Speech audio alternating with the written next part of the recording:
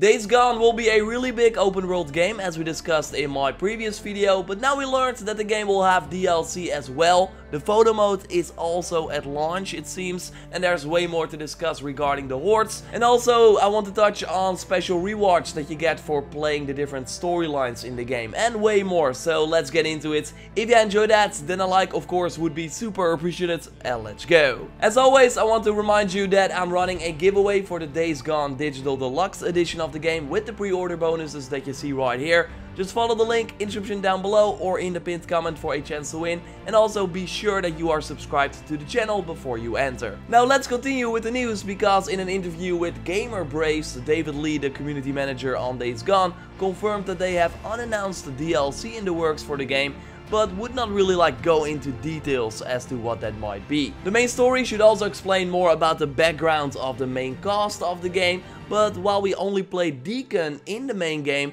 it could be like a side story that we play with another character. I can totally see that happen. It's also something that PlayStation exclusives from first party studios have done before, like with Infamous First Light. Here we controlled Fetch, who we met during the main story of Infamous Second Son. And you could count Uncharted The Lost Legacy as well. That was first DLC for Uncharted 4, but then of course spinned into its own game. Most of the PlayStation exclusives this generation had one big expansion after launch. Horizon, for example, got the Frozen Wilds. I already mentioned Uncharted and Infamous Second Son. Spider-Man with The City That Never Sleeps, that was basically one big story turned into 3 episodes. God of War is kind of the big outlier here. I guess you could say Detroit Become Human as well, although Quantic Dream Games and DLC did not really happen before. But it's cool to hear that Days Gone will bring more content to the game after launch. And I, by the way, asked about DLC as well during my interview with one of the developers at a recent hands-on event. And here it was noted that it was not the time for us to discuss about it yet, but that they might have some content after launch. And if they had anything to share, they would let us know. So I kind of got the feeling that David was a little too excited with sharing us the DLC info. But I'm happy that he confirmed it, because I kind of like knowing that a game will be supported after launch before I start playing. So you always know that you will be able to spend more time with the game after you finished it. Some games already have the feature at launch, but others add it post-launch, like God of War, the photo mode. And I can confirm that this was already present in the Days Gone build that I played, and while there's no footage of it yet, Push Square already toyed around with this mode and noted that it looked really solid. You got your usual options, so moving the camera around the character, hide your character, your bike, you can hide other characters as well, set the focus, use different border options like frames around your shot. Push Square saw filters there like a black and white one, so it seems to be a pretty feature rich mode that will likely be available when the game launches on April 26th. So you can already use it when playing through the game, but also of course after you finish the game you can stay in the world for longer and take some really beautiful shots. And yes, we discussed in my recent video that finishing the main story cost around the 30 hours according to the developers, and then you did not touch some of the side mission stuff as well. In an interview with the German Games.ch, the creative director shared more about the Hordes and a really cool sounding storyline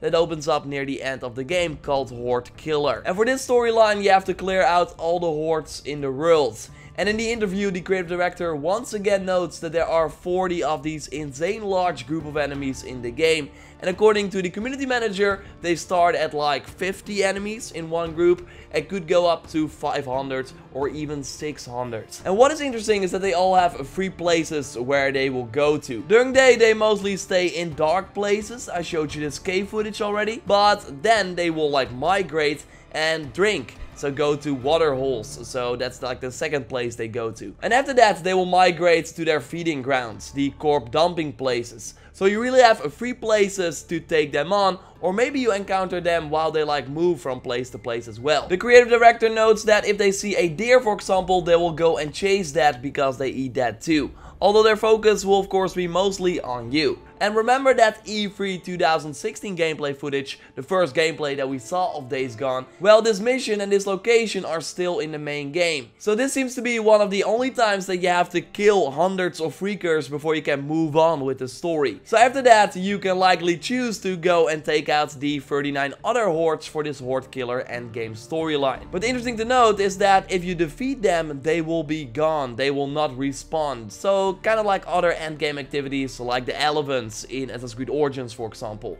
When you kill them, they will be gone from the game. And that obviously makes sense, and that gives you the sense of progression, but I do hope that in the end they add a sort of replayability or respawn feature to the game, because otherwise you'll hit a point where you got like a really cool weapon or just want to play more Days Gone and fight a horde, and then they are nowhere to be seen. So hopefully they kind of think about that. I told you in my recent video that there will always be enemies to fight, so there will always be danger in the world, but of course the hordes are the coolest part of the game, so it will still kind of feel empty, I guess, if they are nowhere to be seen. And you will very likely get a really cool weapon or other cool reward for completing the Horde Killer storyline. So you will then not be able to use that on any hordes in the game, because that is the thing, and something that I sadly cannot show you in the footage, but these storylines have special rewards that you get after reaching a certain point. And during my recent play session, I already wrote down all the rewards that I could see for the active storylines that I could play in this demo build. We for example see here the Ambush Camp Hunter and the Infestation Exterminator storylines that are all about clearing things in the world. Clearing, for example, in this case a Ripper Ambush Camp,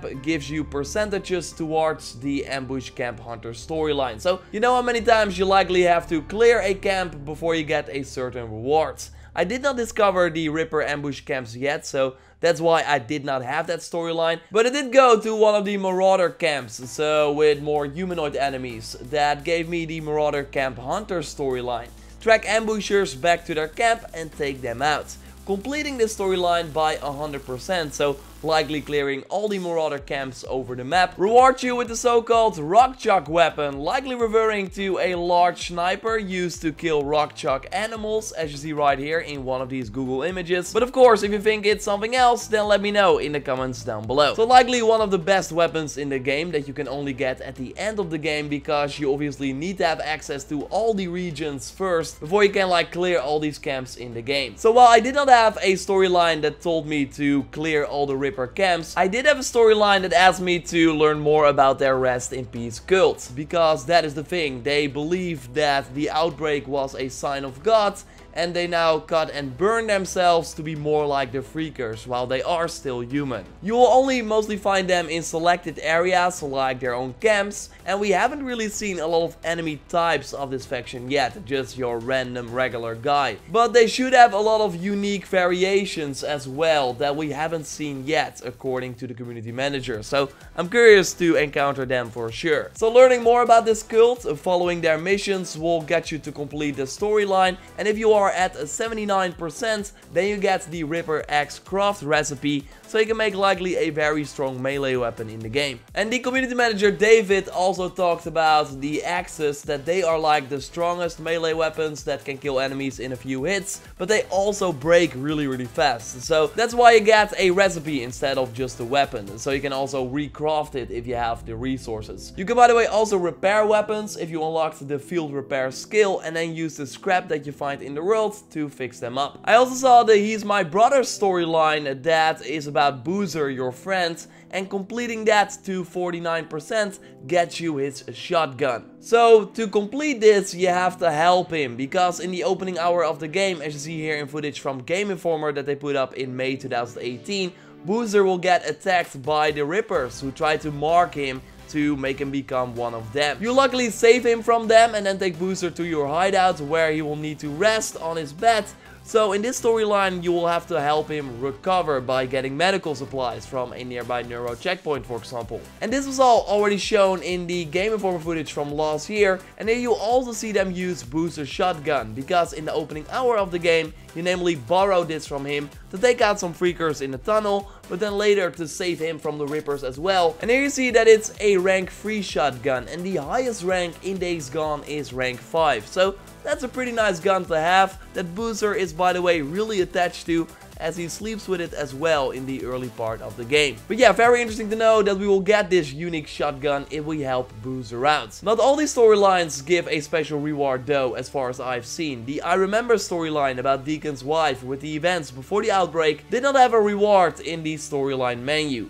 But yeah, this will be one of the main storylines that you have to do anyways. But overall, it's cool to see that most of the side content will get you a special reward after you hit a certain percentage in the storyline section.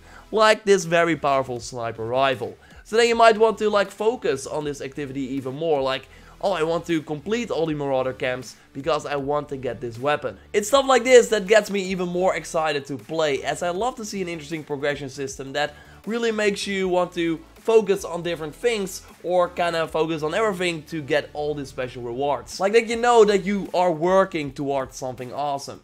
April 26th really can't come soon enough. Of course, subscribe for way more Days Gone content. I will keep you up to date on all the recent news. And of course, I got more videos like planned following my recent play session with the skills and other things that are worth discussing. So keep an eye out for that. Like the video to support the channel. Check out that giveaway if you haven't already in the description down below or in the pinned comment. And I got other Days Gone videos up on the channel as well. Like for example, one video on the world and how big it really is. For now, I will speak to you next time and goodbye.